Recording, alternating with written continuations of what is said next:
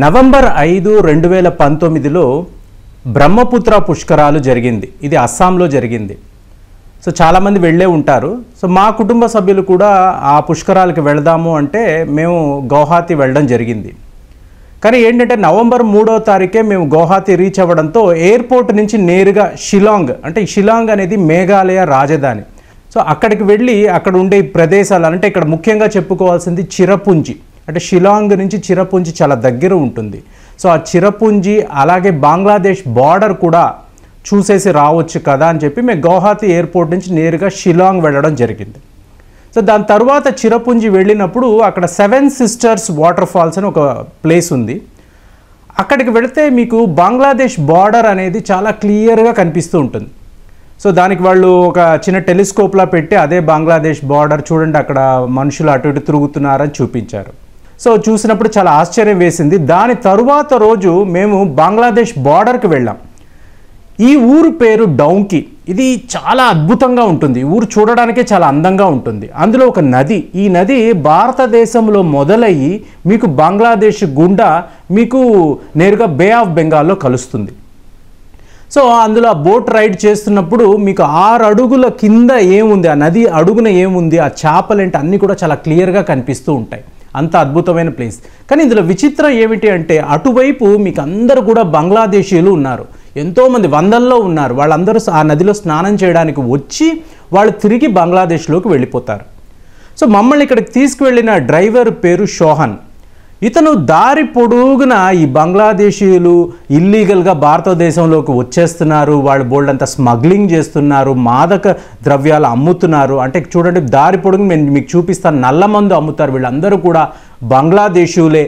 So వీళ్ళ అరాచకాలు అనేవి రోజు రోజుకి పెరిగిపోతుంది. ఈ ప్రభుత్వాలు ఏమి చేయడం లేదని దారి పొడుగున అతను ఇదే మాట్లాడుతూ ఉన్నాడు. అతనికి అస్సలు ఇష్టం లేదు ఈ బంగ్లాదేశీయులు భారతదేశంలోకి రావడం. మొత్తానికి ఏమైందంటే ఆ బంగ్లాదేశ్ బార్డర్ చూసుకొని మేము వెనక్కి రావడం జరిగింది. సో ఈ లెక్కను చూసినప్పుడు ఈ బంగ్లాదేశీయులు భారతదేశంలోకి రావడం అనేది చాలా చాలా మామూలైన విషయం. అలాగా ఎన్ని లక్షల మంది ఇవాళ భారతదేశంలో నివసిస్తున్నారు అనేది ఒక పెద్ద ప్రశ్న. సో దానికోసమే భారత ప్రభుత్వం ఎన్ఆర్సీ అనే యాక్ట్ను పెట్టింది, అంటే నేషనల్ రిజిస్టర్ ఆఫ్ సిటిజన్స్. ఇది ఎంత ముఖ్యమో అనేది భారతదేశంలో నివసిస్తున్న, అది పర్టికులర్గా బార్డర్లో నివసిస్తున్న వాళ్ళు చాలా క్షుణ్ణంగా చెప్పగలరు. మనం ఈ సిటీల్లో నివసిస్తూ ఎన్ఆర్సీ తప్పు, ఇది మాకు అక్కర్లేదు అని చెప్పడం అనేది చాలా పెద్ద మూర్ఖత్వం. మొన్న వీళ్ళందరూ కూడా కలిసి మిలేనియం మార్చ్ అని పెట్టి ఇది చాలా సక్సెస్ అయ్యింది. అంటే ప్రజలలో ఈ క్యాబ్ ఎన్ఆర్సీ మీద ఎంత వ్యతిరేకత ఉంది అనేది దీని ద్వారా తెలుస్తుంది అని కొంతమంది నాయకులు చెప్పడం జరిగింది. నేను ఇక్కడ ఒక విషయం చెప్తాను, 70% ఆ మిలేనియం మార్చ్కి వచ్చిన వాళ్ళని మీరు అడగండి, అసలు క్యాబ్ అంటే ఏంటి, ఎన్ఆర్సీ అంటే ఏంటని అడగండి, ఖచ్చితంగా వాళ్ళు చెప్పలేరు. ఇది ఏమిటంటే ఒక మాస్ అజిటేషన్. ఎవరో నాయకులు చెప్పారు, వీళ్ళందరూ రోడ్ల మీదకి వచ్చారు, గుంపులు గుంపులుగా నడుస్తున్నారు. వీళ్ళకి ఈ యాక్ట్ పట్ల ఎటువంటి నాలెడ్జ్ ఉన్నా కూడా వాళ్ళు ముందు ఇలాంటి అజిటేషన్లో పాల్గొనరు. ఎందుకంటే సిటీల్లో కాదు, మీరు అస్సాం బార్డర్లోకి వెళ్ళండి, బెంగాల్ బార్డర్లోకి వెళ్ళి చూడండి, అక్కడ మీకు అసలు పరిస్థితి అర్థమవుతుంది. ఇక్కడ ఒక చిన్న విషయం మీరు చూడండి, మేము ఈ భారతదేశంలో పుట్టాము, మేము మా పౌరసత్వాన్ని నిరూపించుకోవాల్సిన అవసరమే లేదు, మీరెవరు మమ్మల్ని అడగడానికి అని ఎంతోమంది వాదిస్తూ ఉంటారు. మీరు ఫ్లైట్ టికెట్ తీసుకొని ఎయిర్పోర్ట్లోకి వెళ్ళండి, అక్కడ సెక్యూరిటీ గార్డ్ మీ ఐడెంటిటీ చూపించండి అని అడుగుతాడా, అడగడా? మీ దగ్గర టికెట్ ఉంటుంది, అన్నీ ఉంటాయి, కానీ షో యువర్ ఐడెంటిటీ అంటాడు. అంటే మీ ఆధార్ కార్డు, ఓటర్ ఐడియో అతను అడుగుతాడు, ఆ సెక్యూరిటీ పర్సన్ అడుగుతాడు. మరి మీరు చూపించాలి కదా, నేను ఈ భారతదేశంలో పుట్టాను, నా ఐడెంటిటీ నీకు చూపించడం ఏమిటి అని మీరు వాదించగలరా? మిమ్మల్ని బయటికి పంపించేస్తారు. అలాగే మీరు ట్రైన్లోకి ఎక్కండి, మీ టికెట్ చూపించండి, మీ ఐడెంటిటీ చూపించండి అని అడుగుతాడా లేదా టీటీఈ? మరి మీరు చూపించారా? అక్కడ నేను భారతీయుడు, నేను ఎందుకు నీకు చూపించాలి, మనం వాదోపవాదం చెయ్యము కదా. అలాంటిదే ఇది, నువ్వు భారతీయుడు అయినప్పుడు నీ దగ్గర అన్ని డాక్యుమెంట్లు ఉన్నప్పుడు నువ్వు భయపడాల్సిన అవసరం ఏమీ లేదు. ఇవి లేనప్పుడే మీకు సమస్య అనేది వస్తుంది. ఇంతెందుకంటే ఒక అపార్ట్మెంట్లోకి వెళ్ళండి, అక్కడ మీ ఐడెంటిటీ వాళ్ళు చూపించమంటారు. మా సొంత వాళ్ళేనండి అపార్ట్మెంట్లో ఉన్నారన్నా కూడా వాళ్ళు ఫోన్ చేసి వెరిఫై చేసుకొని వీళ్ళని పంపవచ్చా అని అడిగిన తరువాతే ఆ సెక్యూరిటీ అనేవాళ్ళు లోపలికి పంపిస్తారు. ఎందుకు అంటే మీకు సెక్యూరిటీ ఇష్యూ అనేది అంత పెద్దగా ఉంటుంది. ఒక చిన్న అపార్ట్మెంట్లోనే ఇది పరిస్థితి అన్నప్పుడు ఇంత పెద్ద దేశంలో ఎవరు వస్తున్నారు, ఎవరు వెళుతున్నారు అని తెలుసుకోవాల్సిన బాధ్యత ఆ దేశ ప్రభుత్వానికి ఉంటుంది. ఆ సెక్యూరిటీ కోసమే ఇవన్నీ జరుగుతున్నాయే తప్ప మీరు విచ్చలవిడిగా రావచ్చు, విచ్చలవిడిగా వెళ్ళవచ్చు అని ఒక ఏర్పాటు ఉంది అనుకోండి, ఆ దేశం దేశంగానే ఉండదు. ఇది ప్రతి ఒక్క భారతీయుడు కూడా గుర్తుపెట్టుకోవాలి. ఇక్కడ ఒక విషయం చెప్పాలి. నాకు 11 ఏళ్ళు ఉన్నప్పటి నుంచి నా స్కూల్మేట్, అంటే 6వ క్లాస్ నుంచి నా స్కూల్మేట్ ఒక ముస్లిం యువకుడు, తను నాకు చాలా క్లోజ్ ఫ్రెండ్. తాను ఒక కామెంట్ పెట్టాడు. ఏమన్నా అంటే, నా మిత్రుడు ప్రేమ్ ఈ విషయంగా మాట్లాడుతూ, అంటే ఈ క్యాబ్ ఎన్ఆర్సీ గురించి మాట్లాడుతూ తస్లీమా నజరీన్ గురించి రెఫర్ చేశాడు. ఆవిడ ఒక దేశద్రోహి, సో ఆవిడ చెప్పింది కదా అని చెప్పి తను రెఫర్ చేయడం నాకు బాధ అనిపించింది. ఇంకొక ఎవరైనా ఒక పెద్దవాళ్ళు చెప్తే నేను ఒప్పుకునేవాడిని అని అన్నాడు. యాక్చువల్గా అక్కడ మనం ఏం చూడాలి అంటే, తస్లీమా నజరీన్ అనే ఆవిడ ఒక రచయిత. ఆవిడ ఈ ఇస్లామిక్ పుస్తకాలలో స్త్రీల పట్ల చూపించే వివక్ష గురించి, అంటే ఎప్పుడు కూడా స్త్రీలు బానిసలుగానే ఉండాలా, అంటే మగవాడిని సుఖపెట్టే ఒక మిషన్గానే ఆవిడ బతకాలా అని ఆవిడ ప్రశ్నించి ఆవిడ లజ్జ అనే పుస్తకం రాసింది. రాసిన వెంటనే వీళ్ళందరికీ కోపం వచ్చి ఆవిడ మీద దాడి చేసినప్పుడు ఆవిడ బంగ్లాదేశ్ వదిలి ఆవిడ పారిపోయింది. కానీ చూడండి, ప్రపంచం అంతా తిరిగింది, ఆఖరికి ఆవిడకి ఆశ్రయం ఇచ్చిన దేశం ఏమిటంటే భారతదేశమే. అందువల్లే నేను తస్లీమా నజరీన్ని రెఫర్ చేయడం జరిగింది. ఎందుకంటే స్త్రీలకు ఉండాల్సిన హక్కులు ఏమిటి, స్త్రీలకు ఉండాల్సిన గౌరవం అనేది ఎలా ఇవ్వాలి అని ఆవిడ ఎన్నో ఆర్టికల్స్ రాసింది, ఎన్నో పుస్తకాలు రాసింది. ఆ ఆధారంగా, ఎందుకంటే భారతదేశంలో స్త్రీలకు అత్యుత్తమమైన గౌరవం ఇస్తున్నాం అని చెప్పుకుంటున్నాము. అలాంటివి జరుగుతుందా లేదా అని కాదు, కానీ ఈ దేశం యొక్క ఫౌండేషన్ అనేది స్త్రీల మీదే ఆధారపడి ఉంది కాబట్టి నేను ఆవిడని రెఫర్ చేయడం.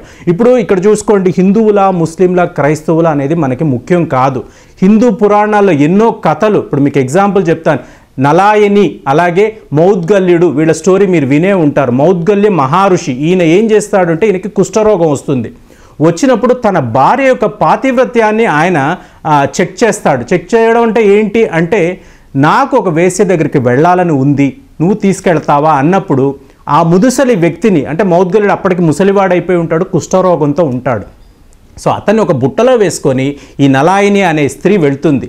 ఆ వేశ్య దగ్గరికి వెళ్ళేటప్పుడు ఆ వేశ్య ఏంటంటే, బంగారం ఇస్తేనే పురుషుడిని తన గదిలోకి ఆవిడ అనుమతి ఇస్తుంది. సో దాంతో ఇవిడ ఏం చేస్తుంది, తన దగ్గర ఉన్న బంగారాన్ని అంతా కూడా ఆ వేశ్యకి ఇచ్చి, మా ఆయన సుఖపెట్టమ్మా అని చెప్పి బయట వెళ్ళి కూర్చుంటుంది. సో ఆ వేశ్య కూడా బంగారాన్ని తీసుకొని కుష్ఠవ్యాధి ఉన్న ఈ మహర్షితో కూడా ఆవిడ సంభోగం చేసి ఆయన తృప్తిపరిచి, ఇంకా నువ్వు వెళ్ళిపో అని చెప్పి బయటికి పంపిస్తుంది. సో మీరు చూసుకోండి, దాని తరువాత ఇతనికి ఒక ముని శాపం ఇవ్వడము, దానికోసం ఆవిడ ఏకంగా సూర్యుడిని నువ్వు ఉదయించకు అని చెప్పి ఈవిడ ఆర్డర్ పాస్ చేయడం, ఇవన్నీ మన స్టోరీస్లో ఉంటాయి. సో ఇక్కడ విషయం ఏంటంటే, ఇది కొన్ని వేల సంవత్సరాల క్రితం రాయబడిన ఒక పురాణ కథ. అలా ఉన్నప్పుడు ఇప్పుడు కాంటెక్స్లో మీరు ఊహించుకోండి, ఆ తల్లిగారు కూతురికి చెప్తున్నారు, అమ్మా నీ భర్తేనమ్మా, నీకు సర్వము, ఆయనే నీ దేవుడు, నువ్వు ఆయనకు అణిగిమణిగే ఉండాలి అని ఈవిడ చెప్పారు. ఇది చూసిన భర్త ఏమంటాడంటే, ఒకరోజు వెళ్ళి, నాకు నీతో బోరు కొట్టేసింది, నన్ను ఒక వేశ్య దగ్గరికి తీసుకెళ్ళు, సో నువ్వు గొప్ప పతివ్రత కదా అని అంటే, ఆవిడ బైక్లోనో కార్లోనో ఇతన్ని తీసుకొని వెళ్తుందా? ఈ కాలంలో ఇది జరుగుతుందా? చీపురు పట్టుకుంటుంది ఆవిడ ముందర. ఎలా నీకు కనిపిస్తున్నా, నేను నిన్ను ఒక వేశ్య దగ్గరికి తీసుకెళ్లాలా, నేను పతివ్రత అని చెప్పి ఇవన్నీ చేయాలా అని 2020లో ఉండే మహిళ ఇదే ప్రశ్నిస్తుంది. అంతేగాని పొలమంటూ బైక్లో కూర్చోబెట్టుకుని భర్తని ఏ వేశ్య దగ్గరికి తీసుకువెళ్ళదు. సో అప్పటి కాలంలో ఏమిటి అంటే, ఆడవాళ్ళని అణగదొక్కాలి, ఆచారాలు సాంప్రదాయాల పేర్లు చెప్పి వాళ్ళకు ఒక స్వతంత్రము లేకుండా వీళ్ళు ఒక కట్టుబాట్లు అనే దాన్ని ఏర్పరిచారు. కాబట్టి ఇలాంటి కథలన్నీ ఉంటాయి. ఇవాళ ఈ కాలంలో అది పనిచేయదు. ఇలాంటిదే క్రైస్తవ పుస్తకాలు, ఇస్లామిక్ పుస్తకాలు, ఇవి కొన్ని వేల సంవత్సరాల క్రితం రాశారు. సో అందులో వాటిని బేస్ చేసుకొని ఇవాళ కూడా ఇది ఇలాగే ఉండాలి సమాజం అని అంటే, అది కామన్ సెన్స్ అయిన విషయం కానే కాదు. ఎవరు కూడా దాన్ని ఒప్పుకోకూడదు. మీకు మీ దేశ భద్రత ఏమిటి, ప్రజల సుఖ సంతోషాలు ఏంటి, దానికి ఆధారంగా చూసుకొనే మీరు ఒక విషయాన్ని అప్రోచ్ అవ్వాలి. కానీ అంటే కామన్ సెన్స్ అప్రోచ్ అనేది అలా ఉండాలి. కానీ ఆ పుస్తకాలు అలా రాయబడింది కాబట్టి అందరూ కూడా ఇలాగే ఉండాలి అని ఎవరైనా చెప్పారు అంటే, అది ఎవరు కూడా ఒప్పుకోదగ్గ విషయం కానే కాదు. సో ఇలా చూసుకున్నప్పుడు మనకు కామన్ సెన్స్ అప్రోచ్ అనేది చాలా చాలా ఉపయోగపడుతుంది. ఇవాళ ఎన్ఆర్సీ విషయంలో కూడా మనము అలాగే అప్రోచ్ అవ్వాల్సి ఉంటుంది. మీరు ఎన్ఆర్సీ పెట్టిన 2 నెలల్లో మీరు పరిస్థితి చూడండి. భారతదేశ బార్డర్స్ ఎక్కడైతే ఉన్నాయో అక్కడ దగ్గర 200 మంది ప్రజలు ప్రతిరోజు ఈ ఇండియా బార్డర్ను వదిలి బంగ్లాదేశ్లోకి పారిపోతున్నారు. ఎందుకు పారిపోతున్నారు అని అక్కడ వాళ్ళు పట్టుకున్నారు కూడా. బంగ్లాదేశ్ సెక్యూరిటీ ఫోర్స్ వాళ్ళని పట్టుకున్నప్పుడు వాళ్ళ దగ్గర ఆధార్ కార్డులు ఉన్నాయి, ఓటర్ ఐడీలు ఉన్నాయి, పాన్ కార్డులు కూడా కొంతమంది దగ్గర ఉన్నాయి. అయినా కూడా వాళ్ళు ఈ ఎన్ఆర్సీకి భయపడి భారతదేశాన్ని విడిచి బంగ్లాదేశ్లోకి పారిపోతున్నారు. ఎందుకు పారిపోతున్నారు అనేది ఒక్కసారి మీరు ఆలోచించండి. సో మీరు అలా చూసుకున్నప్పుడు నార్త్ 24 పార్గనాస్ అలాగే సౌత్ 24 పార్గనాస్, సో ఇక్కడ నుంచి అత్యధిక శాతంలో వీళ్ళు బంగ్లాదేశ్కి పారిపోతున్నారు. పారిపోయే వాళ్ళలో ఎవరెవరు ఉన్నారంటే బెంగళూరుకి చెందిన వాళ్ళు ఉన్నారు, ముంబైకి చెందిన వాళ్ళు ఉన్నారు, అలాగే ఢిల్లీకి చెందిన వాళ్ళు ఉన్నారు. చూడండి, వెస్ట్ బెంగాల్కి చెందిన వాళ్ళు చాలా తక్కువ మంది ఉన్నారు. ఈ రాష్ట్రాలకు చెందిన వాళ్ళే ఈ నార్త్ 24 పార్గనాస్కి వెళ్ళి పారిపోతున్నారు. దాన్ని బట్టి మనకు అర్థమైంది ఏమిటి అంటే ఈ బంగ్లాదేశ్, మయన్మార్ అలాగే ఆఫ్ఘనిస్తాన్, పాకిస్తాన్ నుంచి వచ్చిన ఈ ముస్లిం పాపులేషన్ అనే వాళ్ళు దేశం మొత్తం కూడా వాళ్ళు తిరుగుతూ వాళ్ళ పనులు చేసుకుంటున్నారు. వాళ్ళ ఎవరికి కూడా భారత పౌరసత్వం అనేది లేనే లేదు. అంటే వీళ్ళ దగ్గర ఉన్నవన్నీ కూడా ఫేక్ కార్డ్స్ అనేది అర్థమైపోయింది. ఇప్పుడు ఎన్ఆర్సీ అనే ఇష్యూ వస్తుంది, పోలీసులు వాళ్ళను చెక్ చేస్తారని భయపడి వీళ్ళందరూ కూడా భారతదేశాన్ని విడిచి బంగ్లాదేశ్ పారిపోతున్నారు. దాన్ని బట్టి మనకు అర్థమయ్యేది ఏమిటి అంటే భారతదేశంలో ఇలాగే ఇల్లీగల్ మైగ్రెంట్స్ అనే వాళ్ళు కొన్ని వేలలో లక్షల సంఖ్యలో ఉన్నారు అనేది మనకు క్షుణ్ణంగా అర్థమవుతుంది. అందువల్లే భయపడి వాళ్ళు పారిపోతున్నారు. సో ఈ ఎన్ఆర్సీకి సంబంధించి టైమ్స్ ఆఫ్ ఇండియా ఒక రిపోర్ట్ కూడా పబ్లిష్ చేసింది. దాని ప్రకారం చూస్తే గత 2 నెలల్లో 5,000 మంది భారతదేశాన్ని విడిచి బంగ్లాదేశ్కి పారిపోయినట్టు ఉంది. అక్కడ చూసినప్పుడు బంగ్లాదేశ్ బార్డర్లో మీకు ఎలా ఉంటుంది అంటే అక్కడ బంగ్లాదేశ్ అడ్మినిస్ట్రేషన్ ఏం చేసింది అంటే ఈ విలేజర్స్నే కొంతమందిని వాళ్ళు కాపలాదారులుగా ఉంచింది. అంటే ఎవరైనా భారతదేశం నుంచి బంగ్లాదేశ్లోకి వచ్చినప్పుడు ఈ విలేజర్సే వాళ్ళని ఆపుతారు. నువ్వు ఎక్కడి నుంచి వస్తున్నావు, ఎందుకు వస్తున్నావు, నువ్వు అసలు బంగ్లాదేశీవా అని వాళ్ళు అడుగుతారు. సో దీనికి ఒక కమిటీ కూడా ఉంది. సో ఈ కమిటీలో ఉన్న వాళ్ళని వాళ్ళు ఏమంటారు అంటే ఘాట్ మాలిక్స్ అంటారు. అంటే వీళ్ళు ఎప్పుడు కూడా బార్డర్ చుట్టూ తిరుగుతూ, వీళ్ళేం సైన్యానికి సంబంధించిన వాళ్ళు కాదు, విలేజర్స్. సో ఈ ఘాట్ మాలిక్స్ ఏం చేస్తారు అంటే వచ్చిన వాళ్ళ వివరాలన్నీ కూడా వాళ్ళు తెలుసుకుంటారు. వీళ్ళకి ఎలా ఉంటుందంటే వీళ్ళని ఈజీగా లంచాలు ఇచ్చి మీరు బంగ్లాదేశ్లోకి వెళ్ళిపోవచ్చు. అసలు ఇండియా నుంచి బంగ్లాదేశ్లోకి ఎందుకు వెళతారు అన్నప్పుడు అక్కడ నుంచి మీకు బోల్డ్ అంత స్మగ్లింగ్ గూడ్స్ అనేది వస్తుంది. అలాగే మాదక ద్రవ్యాలు అనేవి బంగ్లాదేశ్ నుంచి ఈజీగా మీరు భారతదేశంలోకి తీసుకురావచ్చు. సో ఈ ఘాట్ మాలిక్స్ని ఏం చేస్తారు అంటే వీళ్ళు దోర్ అంటారు. ఈ దోర్ని బట్టి ఏంటంటే 4,000 ఒక వ్యక్తి బంగ్లాదేశ్లోకి వెళ్ళి మళ్ళీ భారతదేశంలోకి రావాలి అంటే 4,000 రూపాయలు వీళ్ళకి ఇవ్వడం జరుగుతుంది. ఇది అక్కడ టైమ్స్ ఆఫ్ ఇండియా రాసిన రిపోర్ట్ ప్రకారం నేను చెప్తున్న విషయాలు. సో వెళ్ళి వీళ్ళు 4,000 రూపాయలు ఇచ్చి బంగ్లాదేశ్లోకి వెళ్ళి మళ్ళీ వీళ్ళు భారతదేశంలోకి వచ్చేస్తారు. ఇప్పుడు ఏమైందంటే పరిస్థితి అక్కడ ఇది 5,000 రూపాయలు వీళ్ళు ఈ ఘాట్ మాలిక్స్ ఈ దౌర్ అనేది కలెక్ట్ చేస్తున్నారు. ఎందుకు కలెక్ట్ చేస్తున్నారంటే వన్స్ మీరు ఇండియా నుంచి బంగ్లాదేశ్లోకి వెళ్ళిన తర్వాత వీళ్ళు ఎవరు కూడా తిరిగి రావట్లేదు. ఎందుకంటే ఎన్ఆర్సీ అనే భయము, ఎన్ఆర్సీలో మనం దొరికిపోతాము, బెటర్ మనం బంగ్లాదేశ్లోకే వెళ్ళిపోదాము అని చెప్పి. సో ఎప్పుడైతే సెక్యూరిటీ వాళ్ళు ఇంకా టఫ్గా విజిలెన్స్ అనేది టఫ్ చేశారో అది ఇప్పుడు ఏకంగా 6,000 రూపాయలకి అయిపోయింది. అంటే ఈ ఘాట్ మాలిక్స్ 6,000 రూపాయలు ఒక్కొక్కళ్ళ దగ్గర కలెక్ట్ చేసి అలో చేస్తున్నారు. సో అక్కడ ఉండే అధికారి ఏమంటారంటే ఆయన పేరు షాఫున్నుల్ ఇస్లాం. సో ఈయన చెప్పిన వివరాల ప్రకారం ఏమిటంటే ఇలాగ బంగ్లాదేశ్కి వచ్చి మళ్ళీ భారతదేశానికి వెళ్ళే వాళ్ళు ఎప్పటి నుంచో చేస్తున్నారండి, కానీ ఇప్పుడు వచ్చిన వాళ్ళు మాత్రము తిరిగి భారతదేశంలోకి వెళ్ళడానికి ఇష్టపడడం లేదు, వాళ్ళు ఇక్కడే ఉంటున్నారు. సో అలాగే మేము ఇప్పటిదాకా దగ్గర 500 మందిని అరెస్ట్ చేసి అడిగినప్పుడు మాకు ఎన్ఆర్సీ భయం ఉంది, రేపు భారత ప్రభుత్వం మా మీద ఇన్వెస్టిగేషన్ మొదలుపెట్టినప్పుడు మేము దొరికిపోయి వాళ్ళ జైల్లోకి వెళ్తే మేము ఎప్పుడు బయటికి రాలేము, అందువల్ల ఇట్ ఈస్ బెటర్ మేము బంగ్లాదేశ్లో నివసించడానికి ఇష్టపడుతున్నాము, మీరేమైనా శిక్ష వేయాలంటే వేయండి, మేము బెయిల్ తెచ్చుకొని మళ్ళీ బంగ్లాదేశ్లోనే ఉంటాము అని చెప్తున్నారు. అంటే ఇక్కడ బంగ్లాదేశ్ అధికారులు కూడా వీళ్ళను తీసుకెళ్లి జైల్లో పెట్టడం వల్ల ఏ ఉపయోగం లేదు. ఎందుకంటే చెక్ చేసినప్పుడు వీళ్ళందరూ కూడా బంగ్లాదేశీయులని ప్రూవ్ అయింది. సో నా దేశం వాడు వెనక్కి వస్తున్నాడు అనుకొని వీళ్ళు వదిలేస్తున్నారు. కానీ దాన్ని కూడా వాళ్ళు ఇష్టపడట్లేదు. నువ్వు భారతదేశంలో ఉండడమే నీకు మంచిది, ఇక్కడ ఆల్రెడీ రోహింగ్యాస్ గోల చాలా ఎక్కువ ఉంది అని బంగ్లాదేశ్ అధికారులు అభిప్రాయపడుతున్నారు. కానీ ఇక్కడ ఎన్ఆర్సీ అనే భయం వల్ల వీళ్ళందరూ కూడా బంగ్లాదేశ్ పారిపోతున్నారు.